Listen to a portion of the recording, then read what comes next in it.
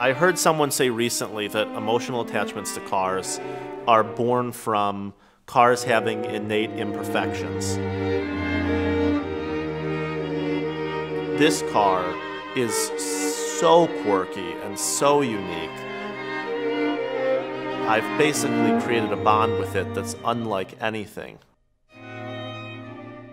It's about experiencing something that's drastically different from the everyday. And I think that's how I've managed to fall so deeply in love with it.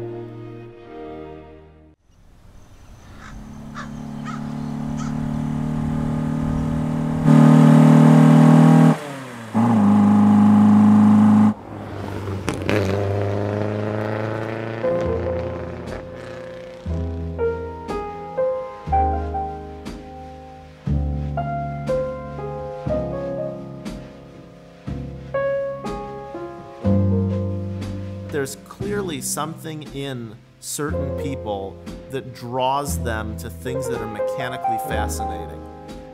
It's not born, I think, out of any simple to explain desire or need. I think it runs far deeper than that. You kind of sometimes have to give up control because the machine's gonna do what the machine kind of wants to do. It's not even about the roads and the scenery, it's about rowing the gears and operating this absolutely ridiculous vehicle.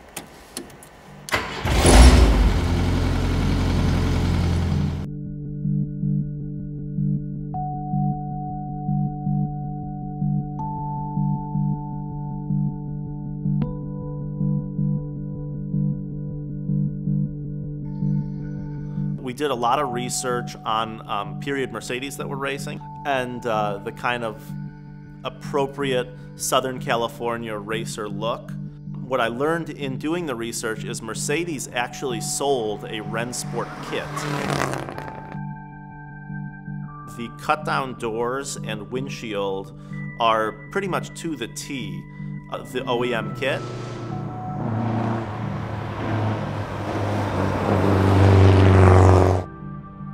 This car is down to a T how Mercedes would have sold the car in West Coast showrooms for sports racing. It's actually incredibly stupid, but we didn't rebuild the gearbox, we didn't rebuild the engine, we did rebuild the carburetors, and we rebuilt the braking system. Conveniently, the one other guy that owned it decided to put period correct Webers on it, probably at some point in the late 60s based on the manifold design. What you end up with is effectively a pedal that's an on-off switch. The car feels absolutely incredible under full throttle.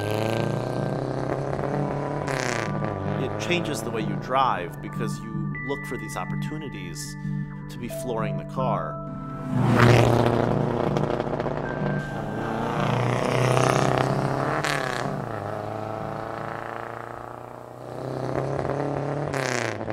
I don't really understand how anyone actually got around in the mid-1960s based on the rate that things break at, but it's a positive experience.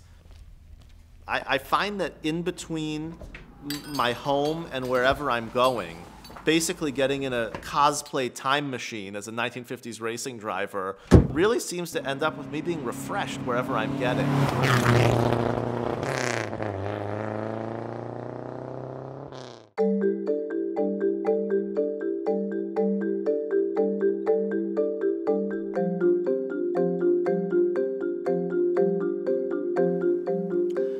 We didn't do anything that wouldn't have been appropriate to do in the early 1960s, with the exception of the modern suspension.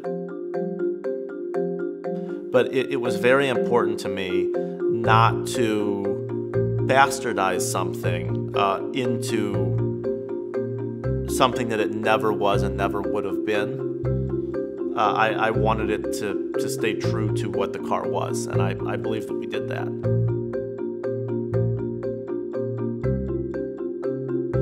One of the amazing things about this car is because it's so much unlike anything modern, is it's almost like a mental reset driving it.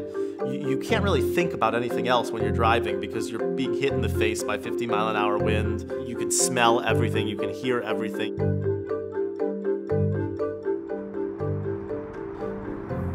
It's that same feeling of release after a long day at work.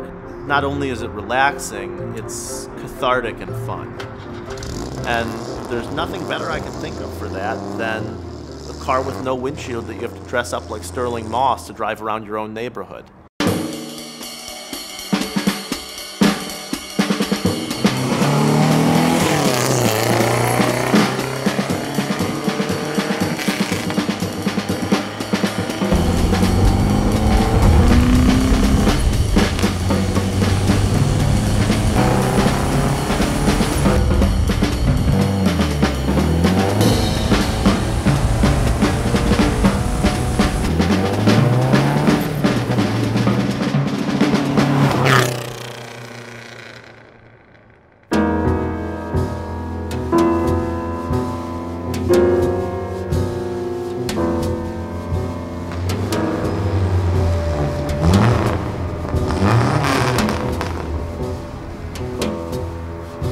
There'll be times where I'll be in downtown here and I just look at the big white wheel in front of me and the old yellow gauges and think, wow, I actually own this thing.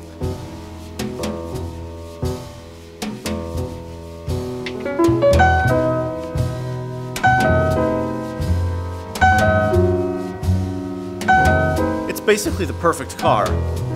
The fact that I just happened to luck into it on a walk with my dad in my grandparents' neighborhood, and then that it ran with only a new battery and a fuel tank on the top of it.